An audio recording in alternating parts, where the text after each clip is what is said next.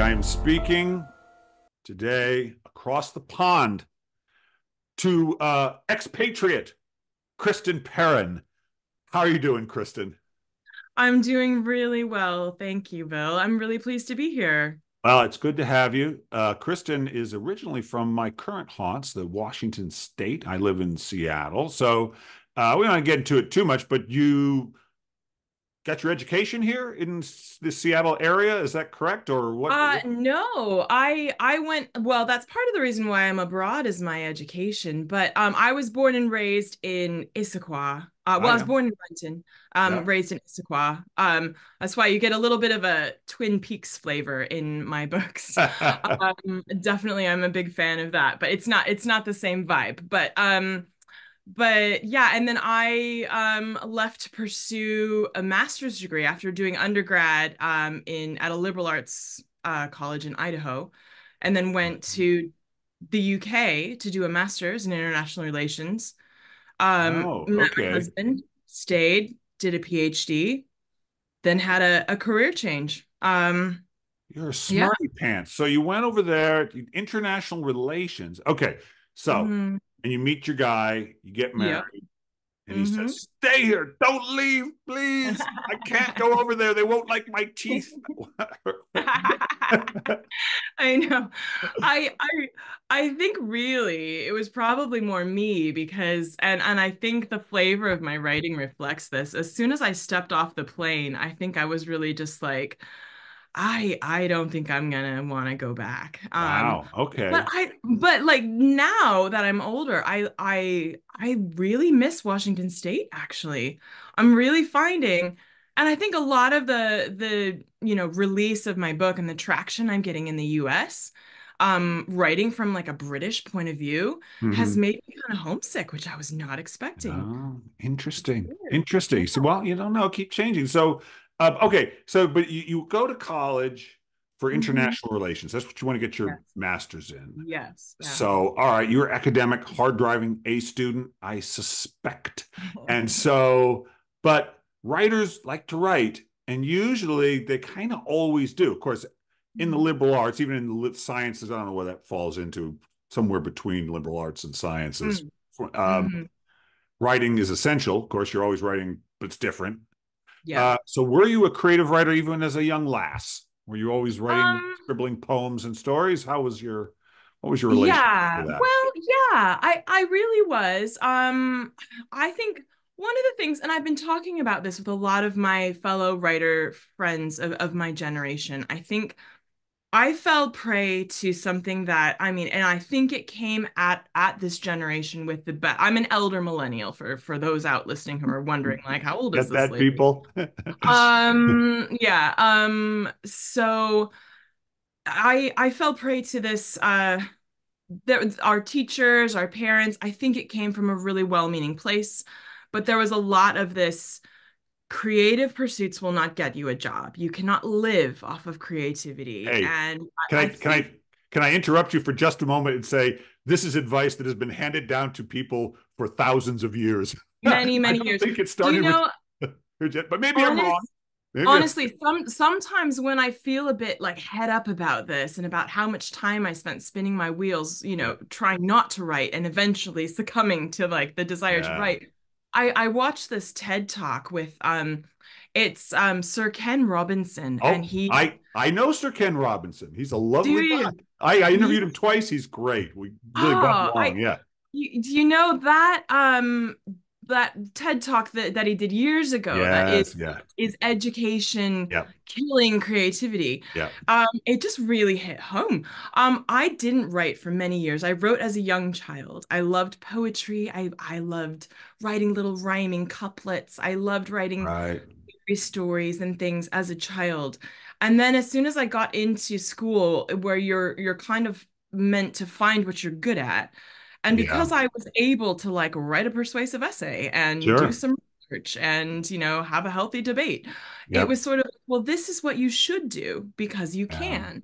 Yeah. Um, and that propelled me all the way through a PhD. Now, that doesn't mean I didn't love that too. I Right. definitely had passion for that. I don't think you can get all the way through, although I do know PhD students who don't have passion for what they're doing. But I think it would be very hard to get through the type of PhD that I did without feeling, very driven by the subject matter. Um, That so is yeah, interesting. So that's interesting. And I'll tell you that this is a conversation I've had with many artists and the issue of money and those, there's some artists who just like, I can't do anything but this. And I don't know how to make money at it, but I'm screwed if I can't make money because I yeah, can't be a barrister and I can't be a doctor. I can only do this. But there's a lot of people yeah. who can do a lot of things. And so this is a debate. And so if you don't mind me asking, what were your parents? What did they do with their time? So my mom was an accountant for the Boeing company, which is, Mm-hmm. Seattle area. Yeah. My dad was in computers, All right. So similarly it's with the Seattle kind of, yeah. yeah. And it was a very, yeah, and it was a very, the way that a lot of people's parents around me understood what a comfortable life meant was, this a very organized Yeah. corporate thing, and it was safe. I think that's Yeah. why. And our teachers told, our teachers, definitely fed this to us as well. Sure. This is a safe choice. You won't go hungry. That's Um, true. but yeah, but for me, finding academia was like a sort of middle ground because you It you is. can be creative in academia. And it's life of the mind, and you're having your own thoughts and you're exploring those thoughts. It's not totally removed from creative writing, at least because you are thinking for a living in a way, right? You're thinking about life Yeah. and thinking about things. Yeah. Absolutely. And I remember as well in like when I was doing my PhD research and I was giving my first talk ever. They kind of get you in early to do some Yeah. talks to kind of season you up because you're training to be a lecturer, you're training to be a professor. Right. That's Right. pretty much what you can do if you're in well, international relations. I was studying criminal tribunals for the former Yugoslavia. I was in Cheery. studies. Yeah, this is why I turned to creative writing. Um, I remember my supervisor kind of going, you really come at this in a kind of bizarre but yet very innovatively creative way. Oh, already. And so I was already kind of zigging and zagging around what normal people would do really methodically. And the other, coming back to why I started writing again, because that was during my PhD was when I started writing again, and I started writing like I During your PhD, was, yes. when you're Well, doing all this writing anyway. I know. Wow. I started writing like I was a starving person and that was my food. Like it was just Wow. and it was because a friend of mine who was also doing a PhD and was also doing a subject matter that was really dark. She was studying radicalization of youths, and how that Wow. happens. Yeah. And she was just like, we would get to the end of our days and we would go, this is London, we'd go and have a pint. Yep. I would just be like, the world is not okay. Like we're Right. just like, my data set was war crimes tribunal. So I spent hours a day reading these transcripts, which are really harrowing. And she dragged me to the Students' Union building and said, you have to join a club. She joined the Fashion Society and she was sewing things. She was Okay. like, you have to find something that is not this, and you Yeah. have to join. And I remember flipping through the pages of like, what are the clubs that exist? This is at University College London. So there's Right. quite a lot. It's a very big university. And I was like, I I saw creative writing there and I was like, could I? Oh, I had this Oh, imposter syndrome already, but then I thought, no, I have to. I'm going to do that. And I joined the Creative Writing Society. I was like, with all these creative writing master's students who were doing this extra, and I right. basically leached off of them for information on how, they were, Wow. all of this stuff they were learning on their master's programs. I would show up out of hours and just talk to them about and kind of Wow. sponge the information off so I learned so much um from from just going to those meetings. And Yeah. were you writing at the same time? Were you letting yourself write stuff or Yeah. and now your first published Hmm. books were middle grade. Yes. But did you start writing that kind of stuff? Or because usually we start writing about people our own age. That's the most natural thing. Or did you go write for children's stuff? When I was doing my PhD, I started writing. I actually started where I ended up. I started writing a murder mystery, but it was like very philosophical. I was trying to be Right. extremely literary, Okay. um, because I felt like, oh, I'm a PhD student, and I Oh was hanging out yeah. with all of these creative writing students were just so bright and so articulate, and I just felt this literary scene in Yeah. the writing society at the time was headed up by Naomi Ishiguro, who writes. She's the daughter of Kazuo Ishiguro, and So it was a and pretty heady bunch. yeah, it was a very talented group. Naomi has a collection of short stories that is amazing, and she has another work of fiction out. Yeah, she's a very talented writer, and I was just, yeah, a bit out of my depth, but I was trying to be, like them. Um, and I got like 20,000 words into a book that will never see the light of day, as you do. And children's was what helped me find my feet because years and years and years ago, when I was growing up, my main job, not when I was growing up, but like when I was in high school and then when I was in college, I would kind of continue to come back to this job. And I was a children's bookseller in Barnes& and Noble Issaquah. Oh, no kidding. So yep, there was a time that I ran the children's section. I did Oh, the like midnight release parties for the Harry Potter book really? a couple of years. Yeah. Oh, so you got a little Um, view of the world of publishing, just a little view from behind the yeah. scenes, a little bit. Yeah. I got to do story times. I got to just see what books kids wanted, and I got to see how parents bought books for their kids and Right, what adults were asking for versus what children were wanting. And then I also just read a lot of children's literature just because that was the section I was in. There were times right. where kids were in school, but I was working. And the children's section was dead. Um, and I just read a lot of children's literature, mostly middle grade, which is for 8 to 10 year olds. And I Yeah, just got enchanted by yeah, that age bracket. And so when I actually thought about what fit for me to write, and I because I came back to that, they Barnes& and Noble Issaquah let me show up in between like breaks and summers, and they just kept letting me just come back and work there. nice, nice. So I was like a little ghost that would kind of haunt the Barnes& and Noble and, eventually disappear and float back when I had another break from a degree. Um, and and yeah, it just I think it was just such a positive time. I really Yeah. enjoyed my job there that fueled, that was I think I felt like this is achievable. Children's literature to me feels Oh, achievable. that's interesting. And I do think it's so important that we have to make it achievable because some people could argue, you could always create an argument for why something isn't. But by deciding that it is, it just psychologically something breaks down that allows you to do it, I think. So what a great little trick you played on yourself. You know? Yeah. I didn't know I was doing it at the time, but I think that sometimes I think a lot of writers can benefit towards just letting yourself gravitate towards a comfort zone. And Oh, we've all be got them. comfortable. Yeah. Also, it allowed you to drop, because here's the thing, literary fiction is fine, but it's like anything else. You got to be on board with what it is. It's got to Mm-hmm. be what you want to do. It's got to be how you want to tell stories. You got to be Yeah. into it.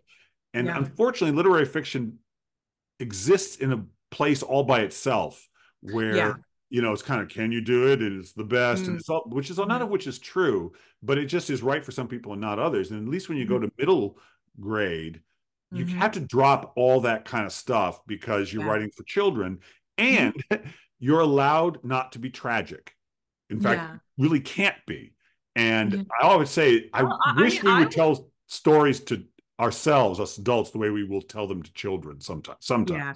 I would push back a little bit on the tragic comment because I would argue that some of the books that have broken my heart the most have been children's Huh? books. Oh, interesting. There are some children's books out there that I was Even like, for wow, that grade level? definitely gonna cry now. Yeah. Oh, Um, okay. All Off right. the top of my head, children's books that I cried at the end of quite openly would be The House with Chicken Legs by Sophie Anderson The Graveyard Book by Neil Gaiman. Oh yeah, yeah. It might just be that I'm a big softie. That's also part of it. That's Uh, okay, but I stand corrected. There's more range, but I in mean, general, with literary fiction for adults, there is this sort of affinity for tragedy, I think. You know, there's a kind of sense yes, like that's what makes it, and not all, but yes, let's yes. be honest, there's a lot of it. And so, uh, Yeah. Um, and I think, it's really interesting that you kind of peg that tragic element with literary, because one of the things that took me a little while to land in my cozy crime comfort zone was this feeling that that basically something that is comfortable isn't important, and something that is comfortable isn't providing what literature should provide for people. right. And I I definitely disagree with myself in that. And it took me a while to kind of go, there are times when, because the other thing is there is this very literary versus commercial divide, and Yeah, I struggled for a while to kind of go, well, you know what? I am occupying a very commercial space now with my murder mysteries. right. And I had come from this academic, kind of, oh, if I, That's and because it's, literature and academia are starting to get kind of all twisted up together sometimes. yeah, yeah. There's a kind of overlap with that. Yeah, they really are. And it sort of circles back to this idea of if you can do it, you should do it. And I kind of think, well, could I write literary fiction if I wanted to try to do it? I could put my mind to it and I could probably produce something. I don't know what it would be or where it would go, but that doesn't mean that I should. Yeah. And so yeah, so I think being in this commercial, I was talking to I have a writing community, a group of fellow writers that I have, the crime writing community in particular has been really, the children's literature community and the crime writing community are really wonderful, helpful Yeah. spaces. Yeah. That They're doesn't non surprise me. they're Yeah. non-competitive. Yeah. Crime writers are like there's a I think because the readers both in kidlit and crime are voracious, and Yeah. you're Yeah. never going to be competing against your fellow writers because your readers will read something in a day, go, gosh, I want more of the same thing, Yeah. Yeah. or I want more of that, but maybe like this, it just, Right. and they're fearless as well. They'll That's pick up, they'll look around, they'll grab stuff off the shelves. And so I think yeah. So I was talking to a writer, a friend of mine, and we were talking about commercial fiction, and she was describing it as, it's not going to change your life, but I enjoyed it. And I thought, sometimes you like your life the way it is, and you want to reach for something that's not going to push on that. also, I have the more I've been living and writing and talking to writers and talking, the point to life is to find what you enjoy. The, Mm-hmm. Nothing should be medicine. Either it Yeah. uplifts you. There are certain stories I won't watch anymore. I won't watch stories about Nazis. I won't Yeah. watch anymore. I mean, it's okay. The stories had to be told, but I don't want that story anymore. Or slavery, I Yeah. won't watch those anymore. It's not that they shouldn't be told, but it doesn't take me where I want to be taken sometimes. You know what Mm-hmm. it reminds me of is that for a while I read tragic love stories. It's sort of when I really they moved me because I had had a somewhat tragic relationship to romance until I married this person at a relatively young age and have been with her ever since. And I couldn't have that relationship to love, to romantic love. I kept Mm-hmm. trying to write stories like that, but it wasn't an accurate representation of life as I live it. And Yeah. it was a hard change for me to start writing about life the way I actually experienced it, as to how I had Mm-hmm. read about it when I was a young man in the novels I had loved at that time. Does that make Yeah. sense? It does. It's really interesting as well because I think that what you said in like the first half and then the latter half could be split into two parts because Yeah. it's about kind of our relationship to what we consume and our Yeah. relationship to what we create. Yeah. And so in terms of consuming difficult stories, now and this is possibly because I come from, a genocide studies PhD. I do tend to gravitate towards cozy things or whimsical things or things that make me feel comfortable, but I do make a point to push myself, because I think that if I get too stuck in a cozy space, I may be doing myself a great disservice in terms of I don't want to crystallize into a person who, even if stories of I've interacted with some version of a story before and I think I've heard it all. I Right. don't ever really want to close that door. I can understand a lot of people who will say, you know what, I have actually consumed a lot of that and I feel like I need something else now. That's completely fair. And I say like this is just the way that my mind works is that I do definitely have I'm someone who gravitates towards stories that have a pulse of challenge and themes of social justice or Right. that's kind of but I'll draw a line right there and go into what we create because I think the way that we view the world when you say the way that you looked at romance and love stories based on the life that you're living. I definitely think that we change as people and that our work should reflect that. Oh, And absolutely. oftentimes with writing middle grade, I'm writing from a first person point of view of a 12-year-old. And it's not a 12-year-old who was a 12-year-old when I was a 12-year-old in like the 1990s. Right. This is one who, it's a modern book. And I need to think about, the way being 12 can be universally experienced no matter what, time we're in. Yep. And I am a 42-year-old woman. And that is something that is a real stretch sometimes, and Yeah. that it can be extremely challenging. It can be energizing when you tap into something, because you can tap into like an old version of you Yeah. that, can give you a lot to work with. But the you now, can write it in a way that is a lot more clear and interesting and emotionally relevant Yeah. than, you know, a, a version of you, Yeah. all the way back, or even, if I was in my early 20s trying to write about a 12-year-old, I don't think that I would hit the emotional beats in the way Oh, that it should no. work for a middle grade novel. I don't think I was ready to be able to have having the insights that I do now, having children of my own. And I don't think you need to have children to write children's literature. No, That's you definitely don't. I mean, Dr. Seuss famously said, yeah, "Don't yeah. entertain them, you raise them." Was like, Yeah. it's interesting. I have a theory about comfort zones because I'm all for comfort. I never in my life want to be uncomfortable, Mm. like it ever. But Yeah. it doesn't mean I want to be bored either. That's uncomfortable. Yeah, yeah. Um, but I feel like you shouldn't. I don't want to get out of my comfort zone, but I want to Mm. keep up with it because I feel like it keeps moving Mm. because I keep Mhm. growing. And when I get restless, it's when I keep doing the same things. I've been or writing the same kind of things, and in Mhm. fact, what I'm wanting is moving ahead, and I'm not staying with it. Does that make sense?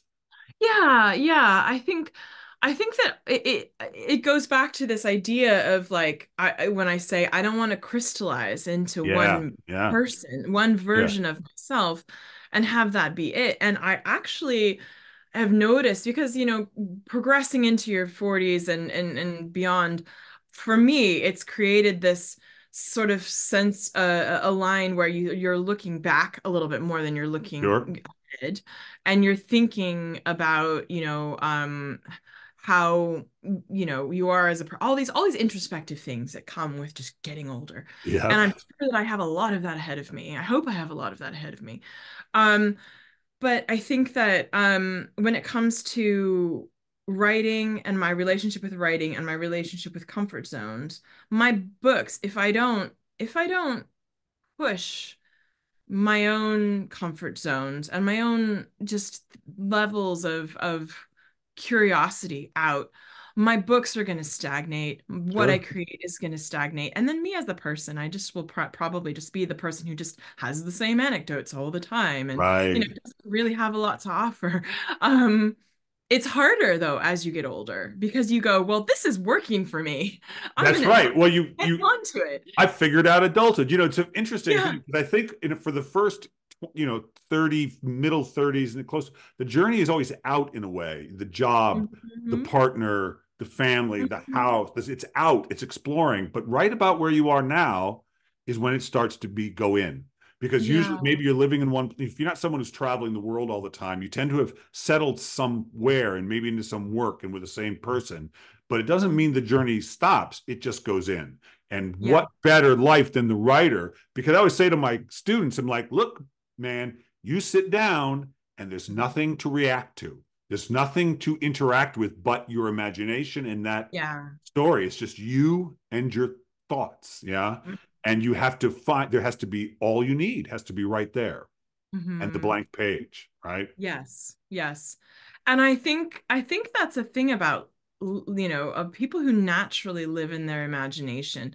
There are a lot of people who want to be writers, and I think that I think that some of us who have always lived in our heads quite a bit because we get bored and I was Yes. always one of these people who sits in a class and I would kind of go, right, I don't really want to listen to this. It was usually Yes. math. Yeah. And I honestly would like the teacher reports that would come back all the way from elementary school would be like, gosh, she just sort of stares out the window a lot. Is she okay? And honestly, it was because I was just somewhere else. Yeah. Um, Yeah. and I thought of that as being a bad thing for a really long time. Like, oh, my focus is so bad. And now I realize it's an essential part of my writing process where I just have to have quiet, where my phone is in another room. I am just in my own head. And, I can be doing something else at the same time that is very basic and mundane. But, doing dishes or Right. Right. Right. going on a walk is a good one. Yeah. You know, um, I need to have a large amount of time in my own head. Yeah. Um, Oh, or I will take it, or I will take it when someone else, when I get overwhelmed or there's just too many things going on, I will find myself just clicking out and being like, I'm it's sorry. so interesting because I teach, but mostly what I teach is sort of the emotional, psychological challenges of writing. I don't get into craft that Mm, much. Um, mm-hmm, and a lot of times I work for women, not all, but the women who come to me for help, the mm, thing they often, I would say they're most likely to have the problem of, I don't feel comfortable closing the door and not taking care of being there for people and the writers I know, men and women, who really thrive do not have a problem closing that door. They're like, look, yeah, man, I'm going to do it and I'm going to be alone and I'm not going to feel guilty about it. And that's yeah, something to teach yeah, them to not feel guilty about wanting to be yeah, alone and pursue their own interests. Does yeah. that I resonate? Yeah, it really does because also it took me a number of years, and I think I realized this possibly during my PhD. I had my kids while I was doing my, that's another Oh thing. I my was very busy when I God. was doing my PhD. Um, I had my daughter partway through and then I had my son just after. But I realized that the time spent in my own head or doing something that was for my professional life or for myself, I was just a better person all around when I That's right. That's sat right. into, I was I'm a better mom. I'm a better, partner to my husband. Right. And I think that feels pretty universal. I've never met a person who said, oh yeah, no, I feel like I'm a worse person when I Right. actually have, Right. yeah. But I really, I find it really interesting that you teach the emotional and like psychological side of, that's really fascinating to me because one of the things that is a common question I've been asked, so I'm just for the people listening, I am a very new to this whole talking about my work Right. process because while I wrote middle grade for a number of years, it was only sold in translation.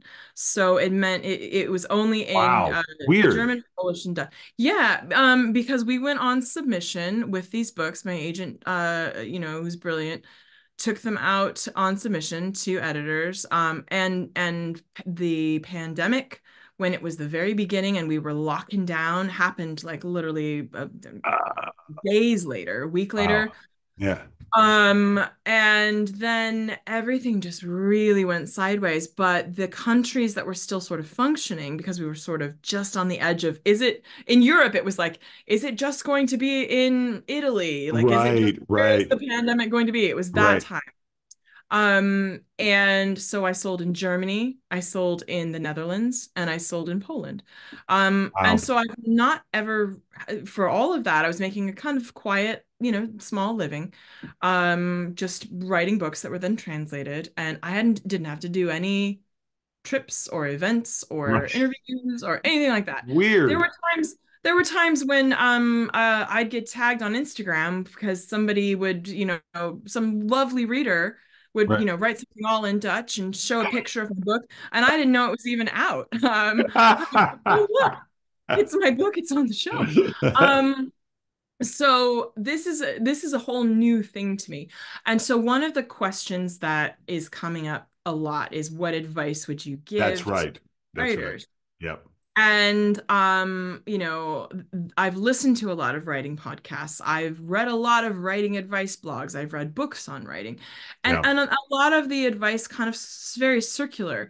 And the Yeah. one thing that for me always feels like the best advice is to figure out as much as you can how your relationship with your mind is, and Good. how your relationship with your general just sense of self and well-being and emotions and mental capacity, how all of that balances. That's right. Because I think that once you learn how you function, how you are the most productive, how you are the most creative, you can learn, when you're close to getting burnt out, why you're procrastinating, what you Yep. need to do to counteract that.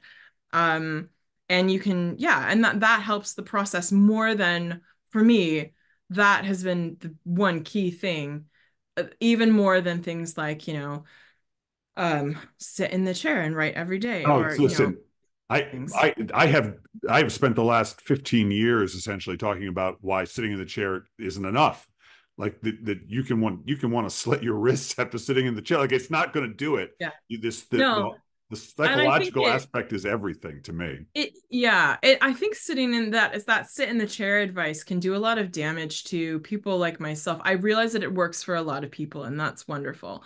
But But for me, it did a lot of damage because it made me discount a lot of productivity that is not sitting in the oh, chair. for sure, the You know? muse is Mm. on 24/7. She'll be there. She Mhm. doesn't care whether you say I'm writing or you're doing the dishes. She will talk to you when you're open to hearing. It's honestly, there are times when walking around the library is work. I'm not saying work in a bad way. I'm saying Yeah, work in this is a productive thing that I'm that's doing. right. Just looking at, the things people are talking to people, or going on, being out in the world for me, in small doses, when I'm feeling stuck, just other things as well, that really get your brain moving. I mean, reading is very important to me. Yeah. I do a lot of reading, and I know a lot of writers can't read while they're drafting or while they're Yeah, editing. there's some who can't. Yeah. Yeah, and that and again, like, everybody works differently, and but for me, and I tend to, I mean, I can understand how a lot of people can't read while they're trying to draft something. I tend to not read in my genre while Yeah, I'm that makes while I'm sense. drafting. Yeah. Um Partially not because I'm worried about, oh, somebody told me this phrase. What is it? It's like creative bleed, or something about where people worry about, like, a book imprinting on your style and ability to write. I don't think I don't want to say it's not a thing, but it reminds me of the university students who would come, when I was a PhD student, and I was teaching, you teach for the professors, you do the grunt work, some of it, Yeah. but Yeah. it's wonderful. It's like you're getting your feet wet. I really Right. enjoyed teaching. And it reminds me of the students that come that were really worried because we had this software called Turnitin that would look for plagiarism. And we would run all these essays through the Right. plagiarism checker. And there were students just wringing their hands, being like, I'm so worried that I might have, I was reading so much Accidentally. that I Right. might have accidentally plagiarized.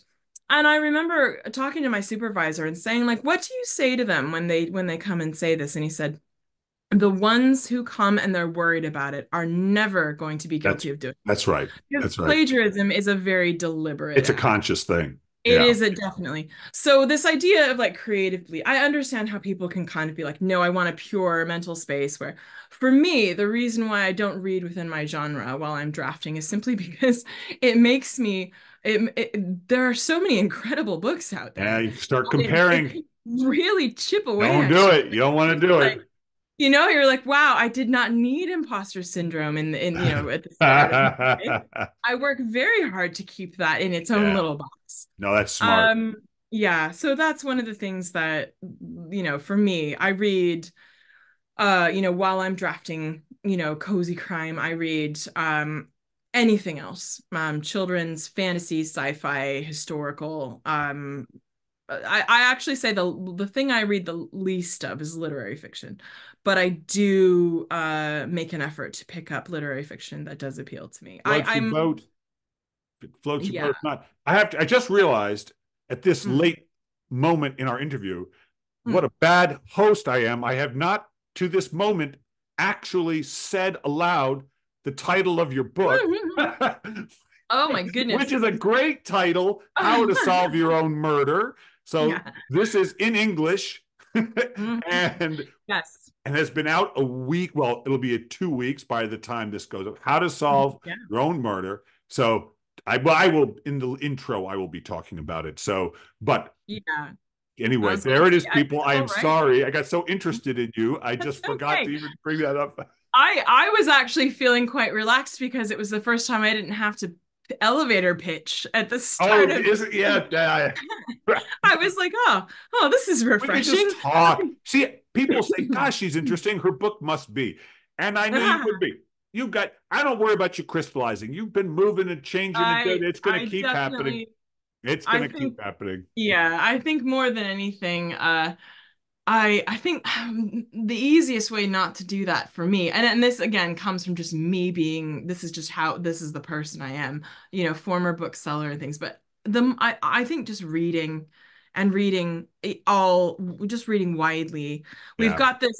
We've got this so I've been absolutely over like just floored by the fact that my book has been chosen to be on the Tonight Show Jimmy He Fallon's did. I missed that. Really? it's battling it out with these absolutely outstanding books.